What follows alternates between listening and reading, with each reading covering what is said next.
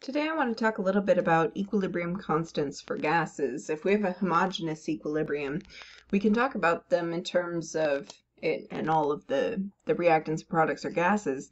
Then we can talk about them in terms of their concentration, as you've seen in other videos. So that would be the equilibrium constant K sub C, dealing with concentrations, but we can also talk about their partial pressures, and really it could be heterogeneous equilibria also. Anything involving gases as reactants or products, we can talk about with respect to their partial pressures. And we can do that with another version of the equilibrium constant. So I want to talk a little bit about that today. So if you stress a system in equilibrium by changing the pressure, then the number of moles on each side of the reaction of the gas are going to be important. So when we're talking about number of moles here, we're talking about the number of moles of gases.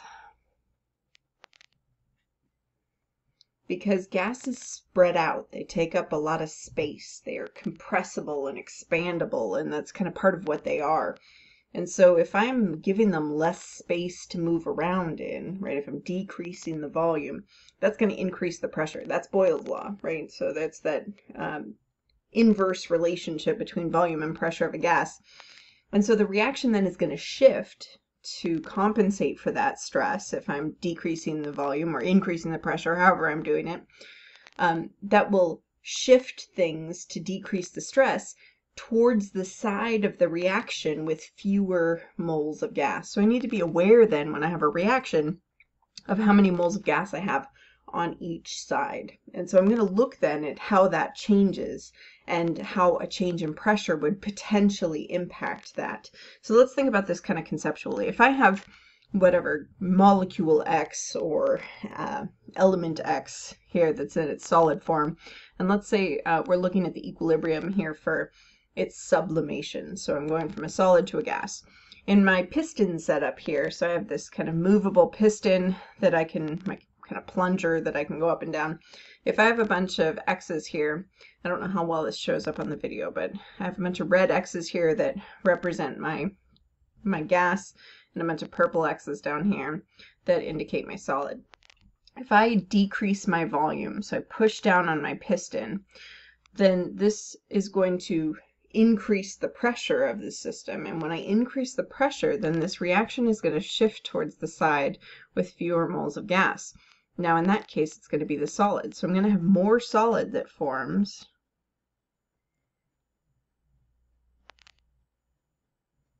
Which is kind of intuitive because it's going to be more tightly packed than that gas is. I'm still going to have some gas there in the system, so these guys are still going to kind of be messing around.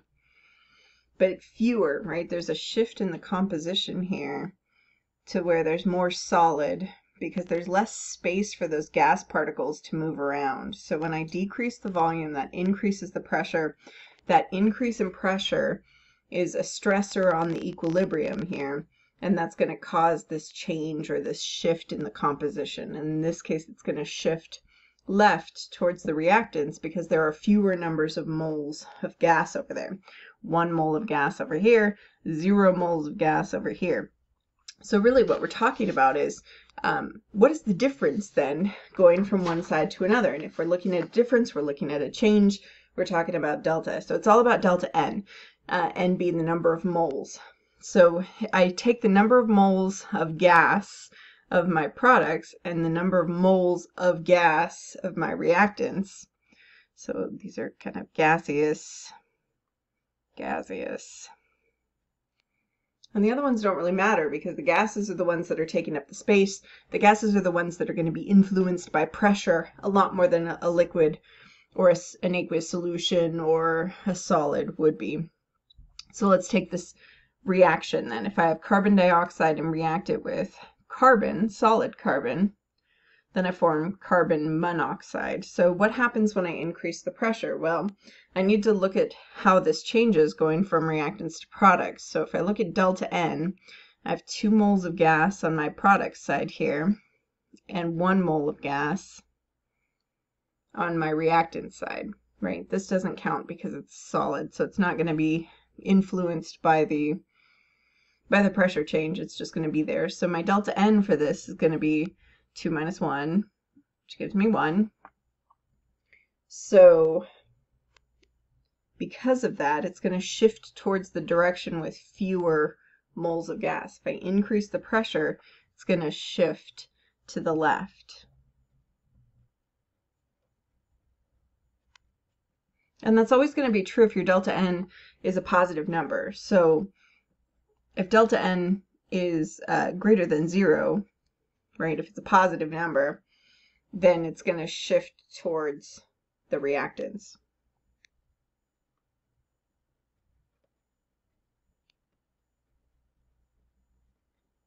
Because if it's positive, then that means that you have more moles of gas on your product side. Let's look at the Haber-Bosch process here. If we have nitrogen and hydrogen and we're getting ammonia, now we are looking and comparing. I have 2 moles again on my product side, but in this one it's homogeneous, so I have a whole bunch of gases over here. I have 3 moles of my hydrogen, 1 mole of my nitrogen, so I have 4 moles total. So my delta N is going to be 2 minus 4, which gives me -2. So I have fewer number of moles on my product side.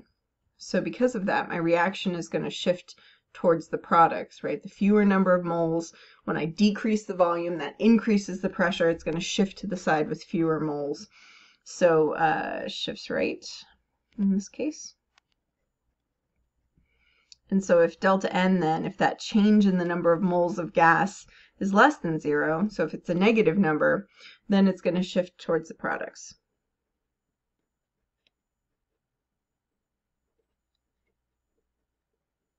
And that's because when you take the difference, right, you have a smaller number that's subtracting a bigger number, so you get a negative number. So that means you're going to shift towards the product. So kind of however you want to think about that. I think it's easier to think about conceptually. How many moles do I have on each side? It's going to move towards the one with fewer. If you can use the delta N then as a guide. If it's positive, then it's going to shift towards the reactants. If it's negative, it's going to shift towards the products. Okay. So, because of the direct relationship then that we see in things like Dalton's law of partial pressures, there's this direct relationship between the number of moles and their partial pressures. So we can also talk about the equilibrium constant with respect to pressure. So that's that K sub P. And it has the same form. So if I have the Haber-Bosch process again, if I was thinking about this in terms of concentrations, I would say, well, Kc is equal to the concentration of my ammonia raised to the 2nd power over the concentrations of my nitrogen times my concentration of hydrogen cubed. So products over reactants. If I'm talking about Kp, so with respect to their partial pressures, it's the same setup. It's just with their partial pressure. So the partial pressure with respect to ammonia squared for the partial pressure for nitrogen times the partial pressure for hydrogen. And again, that's kind of our notation there, that it's big P for pressure, and then the gas that it is the partial pressure of as kind of a subscript there. So exact same setup, products over reactants.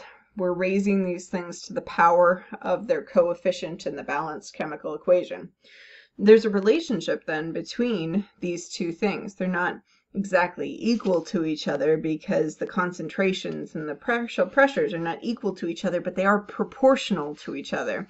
And there is a way to go from one to another. So here's the relationship. The equilibrium constant with respect to pressure here is equal to the equilibrium constant with respect to the concentration times R, which is our gas constant. Good old reliable R. And then the absolute temperature, which means that we're in Kelvin. And the reason we need to be in Kelvin is because our R is going to be in Kelvin. And then this is delta N, which is our, just like we were talking about before, the change in the number of moles of gas.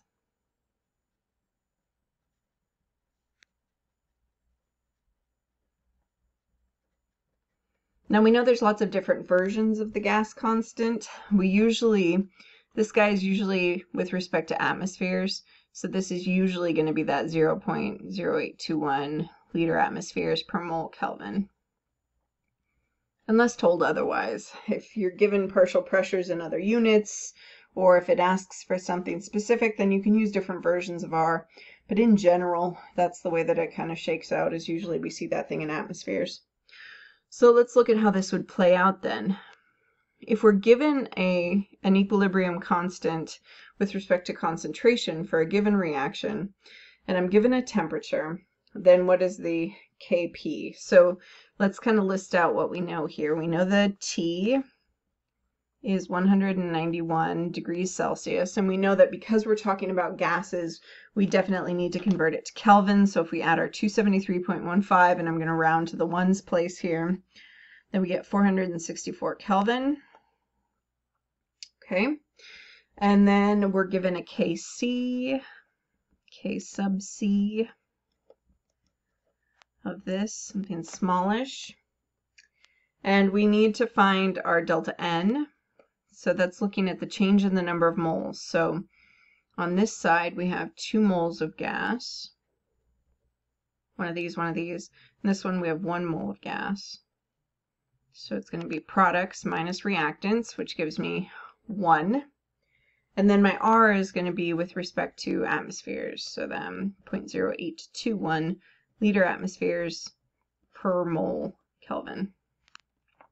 Now these K values I usually leave unitless, so you'll see that in a lot of my videos that I keep K as unitless because it's, you know, either concentrations with raised to various powers. So sometimes you have something like a 1 over molarity squared. What does that even mean physically? So I sometimes will drop those units because it doesn't have a lot of physical meaning. We're really looking at a ratio there.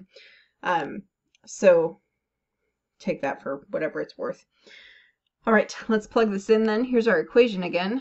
Kp is equal to Kc times my RT raised to the delta N. So note here that the RT is what I'm raising to the power of the delta N.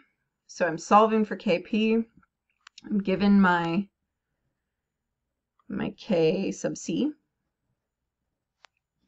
And then here's my R, 21 liter atmospheres per mole Kelvin, times my temperature, absolute temperature, and we're raising it to the delta N, which in this case is +1. And again, this could be a negative number. We can have negative changes in the number of moles, so sometimes you will see that in these. And then when I plug that in, I end up with a Kp that is equal to 1.24. Okay. So that kind of gives you information about the equilibrium with respect to pressure. You can see, again, not the same number, but we have the same setup for finding the expressions for them.